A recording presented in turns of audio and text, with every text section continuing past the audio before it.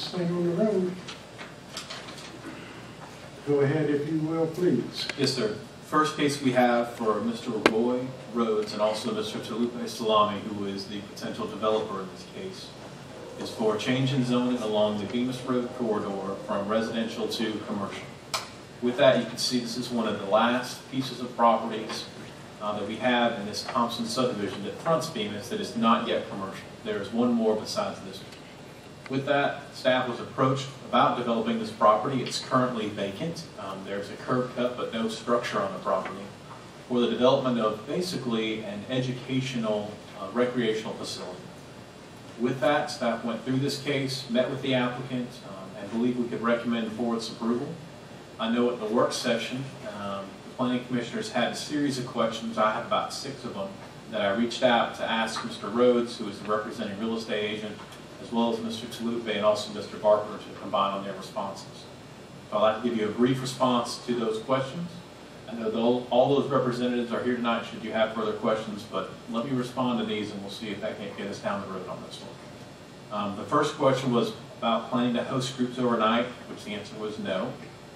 Do you believe that you'll have enough parking? Our basic standards require for a 3,000 square foot facility, they would be required to have 20 spaces. And they believe, yes, they will have enough for the regular parking as well as handicap requirements. They do plan on trying to accommodate for school buses. What they're going to attempt to do is to make their particular facility a drop-off zone for school buses. And then they have a verbal agreement right now with the property owner up the street who owns the former nightclub property, plenty of parking. That way the buses have a temporary place to park while the students are inside and they come back and pick them up and drop them off. They do plan on widening their current driveway. They do not plan on adding another driveway. They plan on sharing the driveway with the property owner to the south, Mr. Quinn, who actually is their contractor. So right now I give you verbal agreements on both of those.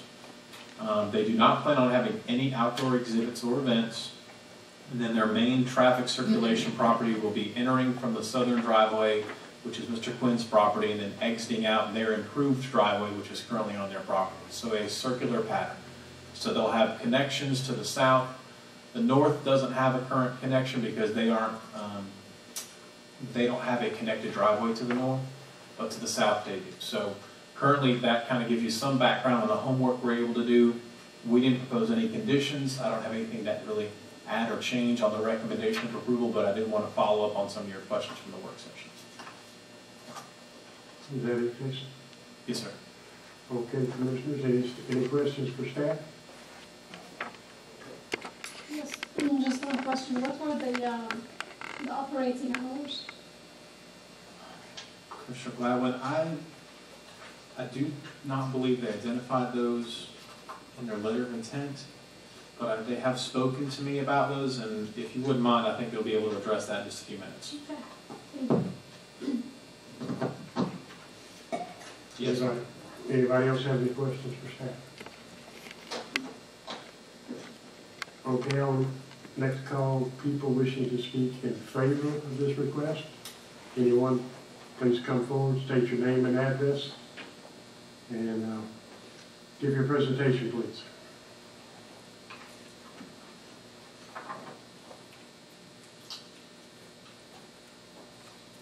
My name is Tolu Salami, and my address is 3829 Quarterman, Valdosta, Georgia. The name of the company is Creative Zone, and I have part ownership with my wife, Dr. Elizabeth Unitero.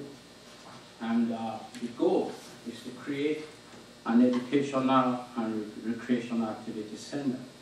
And this will contribute to the development of South Georgia school children in the area of science, technology, engineering, and mathematics, acronym STEM. Our goal is to provide hands-on activity, which will include what we call immersive technology. It will include interactive exhibits and displays, all geared towards education. And we would also host workshops, various workshops, going all the way from arts workshop, writing workshop, and coding and computer science workshop.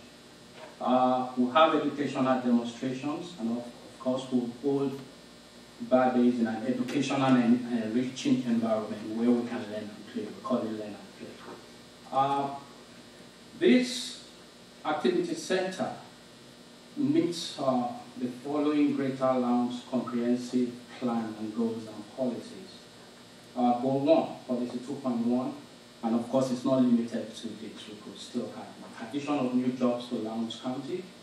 Goal 2, policy 2.2.4 and 2.2.5, increase the knowledge and understanding of students and residents of Valdosta in the area of science. Goal 5, policy 5.5, to promote science programs in general, K through K-12 students and other residents of Lowndes community, and to enhance knowledge. Goal 6, policy 6.2.3, collaborate and develop partnership with K-12 schools, K through K-12 schools and other educational providers in the Lowndes County area.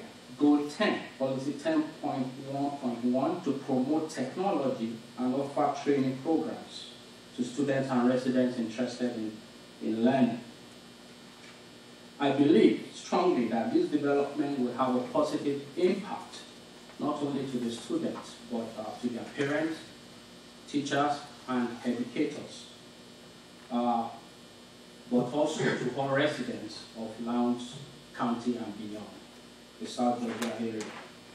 About the South facility, we will build to the required standard, and I assure the Commission that it's going to be a very beautiful facility that we will all be very proud of.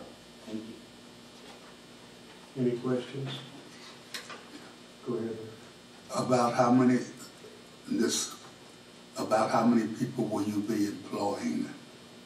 Well, right now we're looking at 6, including my wife, which will be 7 in total. When you max out, have you any idea what you'll have? When you get fully operational. Well, we've been working with the small business development, and we max out right now 12 when we get fully operational. But the goal, the long-term goal as written in our business plan, is to expand in the next 2-3 years, hopefully, so we can. okay. So we'll actually contribute to the future of we're not going anywhere, we're here, so we'll keep growing, hopefully. Any other questions? Yes, go ahead. Just curiosity, your goal 10, you said resident interested in learning coding. What's coding? Computer coding. Computer Language. So we'll have workshops for example, we take our kids as far as Orlando for coding workshop to learn how to, write computer programs.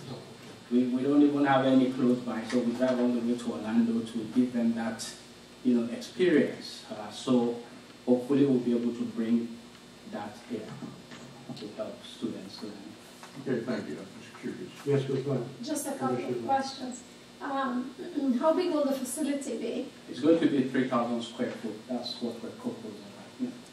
Are you currently operating from, are you currently providing these services anywhere? No. We're not. But I have a lot of experience with that. So. What would the operating hours be? Is that an after school? Well, from Mondays to Fridays, we want to cater to homeschoolers. So from Mondays to Fridays from 10 to 5 p.m. Then on Saturday and Sundays, it could be from 9 to 6 p.m. Now, during summer days, we'll have a longer opening time. But right now, this is the goal. So the idea during the school year, you'll be supplementing homeschoolers? Homeschoolers, yes. Thank you. Any other questions from the Commission? Thank you very much, sir. Thank you. Anyone else wishing to speak in favor of this request? Anyone wishing to speak in favor of this request? Hearing none, we'll go on to anyone wishing to speak against this request. Do we have anyone in the audience who would like to speak against this request? Okay, this time the public input has been closed. I'll turn it over to the commissioners for any questions or comments. Just, let me ask one more question. Sure. Jason, you said what would the parking criteria, parking requirement be for this facility? 3,000 square feet would require 20 spaces. So it's basically one space for every 150 square feet. But our parking accommodations don't really control for like a bus. So that's something we felt like we wanted to nail down and have in place a plan at least to accommodate that kind of traffic. But general parking requirements, one for every 150 square feet. So for him it would be 20 spaces. What is the occupancy considered for that 150? I mean, or what is the classification of the building? I'm just curious to know how that was established. Carmel, indoor recreation? For the occupancy, probably a business occupancy instead of an institution. I think it would be a business. Right. Well, man, we've had this conversation because we talked about what they would be. Indoor recreation activities, parking wise. Now, what inspections classified the building? I don't know. Mm-hmm. No, I'm not sure about that. Yeah, some type of assembly, I would assume, but I do not know. Okay, thank you. Any other questions? Okay, I'll close this session and ask for a vote. So, Mr. Chairman, I would make a motion that we make a recommendation to approve changing the zoning from R21 to CG. Thank you, Commissioner. Any seconds? Second. All in favor, raise your right hand. All opposed, like sign. It's unanimous. Thank you all very much. Okay, Jason.